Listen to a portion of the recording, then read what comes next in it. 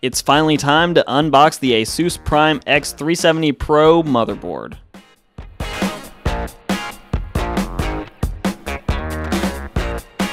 Okay, so this motherboard has been sort of a long time waiting, at least for me, and I got sort of impatient with my pre-order, so I actually drove over to Cincinnati where there is a Micro Center, and they had plenty of these boards in stock, so I was able to pick this board up at near MSRP cost of $170. However, I found that if you order it through Newegg or Amazon, you may get it a little bit cheaper depending on if you get it in a bundle or not. However, I thought this wasn't really overpaying for this board, so I want to take a look at it. And by the way, guys, this will be the first video that is completely edited on my Ryzen PC, so I'm super excited to bring you those performance benchmarks coming in a video very shortly. So first off, if we open this up, and by the way, like any processor box, it's not exciting, but it does give you some of the features, and something I'm actually a little bit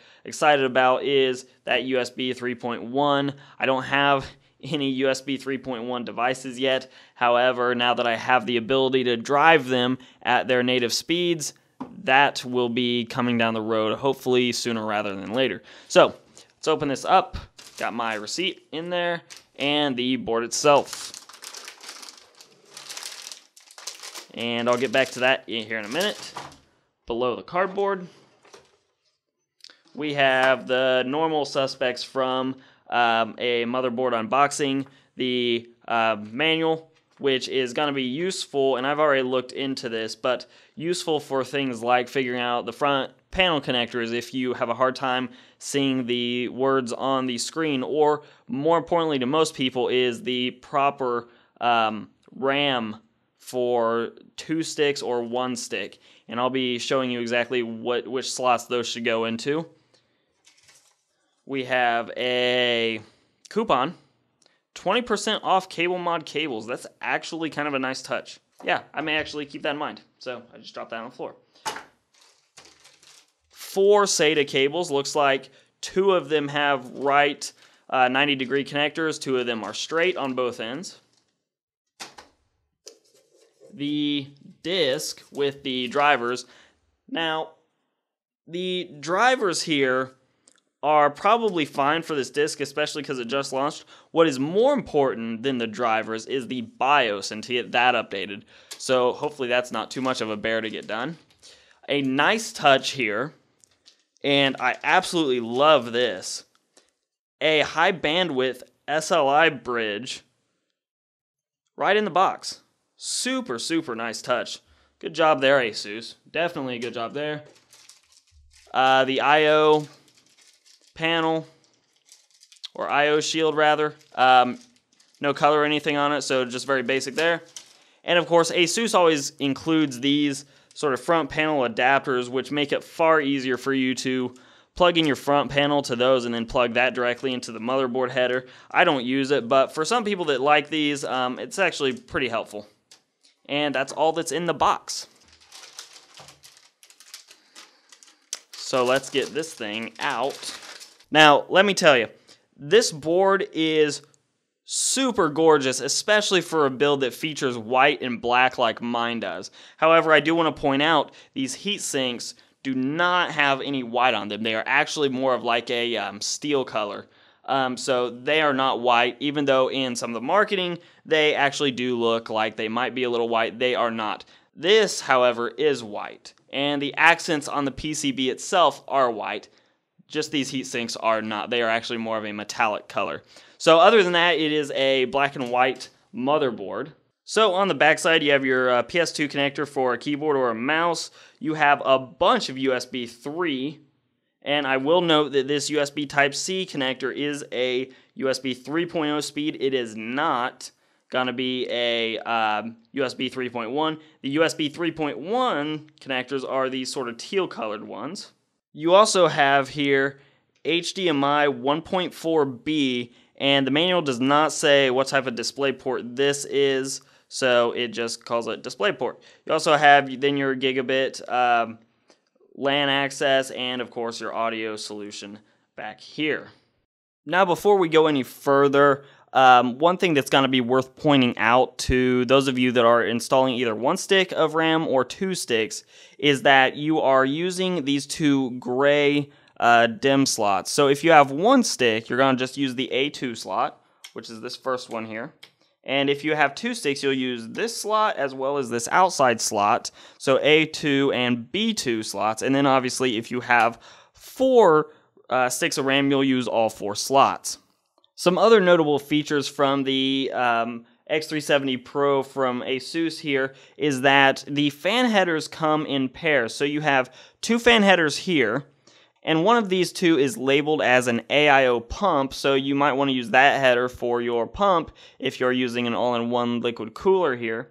You have the CPU and CPU optional fan headers up here, and down at the bottom you have another pair of fan headers, and one of those is labeled as a water pump. Now, I suppose you could use different fan headers for things like water pumps, all-in-one coolers. That's not going to kill anything, but they do go ahead and label those out for the ones they, I guess, would like you to use or think you should use. So take that advice as you will. You have your M.2 slot here, as well as a front panel USB 3.1 header for anybody that happens to have a case that already has the 3.1 USB ports on the front panel. They do have a header for that, as well as the old 3.0 and 2.0 headers on the bottom of the board. On the near side with the 24-pin power connector to the motherboard, you also have 8 SATA connectors. No SATA Express or anything like that. However, 8 SATA connectors here should be plenty for the average consumer and even above average consumer to add pretty much as many drives as you want to your heart's content. But as always, if 8 SATA ports is not enough, you can always add internal SATA ports by using PCI expansion cards on your motherboard, just like any other motherboard. One of the draws of the X370 versus the B350 boards is the availability of multi-GPU solutions. In this case, we have 2 reinforced PCIe 3.0 by 16 slots that you would install 2 graphics cards in, and it would run both of those slots at by 8 speeds if you have 2 GPUs installed, or if you only have 1, it'll obviously run it just at the by 16 speed. And both these slots are steel reinforced to give yourself a little bit of added security as far as the heavy GPUs go. You should not be ripping either of these slots out, so don't worry about that with the extra reinforcement. Also worth noting is this third PCIe by 16 slot is just a PCIe 2.0 slot. It is not a PCIe 3.0 slot. So most people won't ever really need to know that, but in case you are somebody that does use a lot of expansion cards, that is worth pointing out. And really the last thing that needs to be pointed out about these boards in general, and this applies to all the Ryzen lineup boards, the B350s and the X370s right now, update the BIOS as soon as you get your board and as soon as you can. That will help with system stability. It'll help make sure you get the most performance out of your new Ryzen system. I will leave a link in the description for the download section and support section so you can download the BIOS most up-to-date for this board in the description down below, so it is easy for you to find. So with that, that's pretty much all there is to talk about with this board. It looks great. Hopefully it performs every bit as well as it looks. Okay, it has been a really long day. It is probably about 11 o'clock now.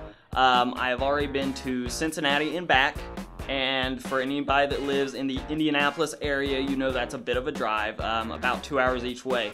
So I'm going to get on out of here tomorrow. I am going to be building out this Ryzen system.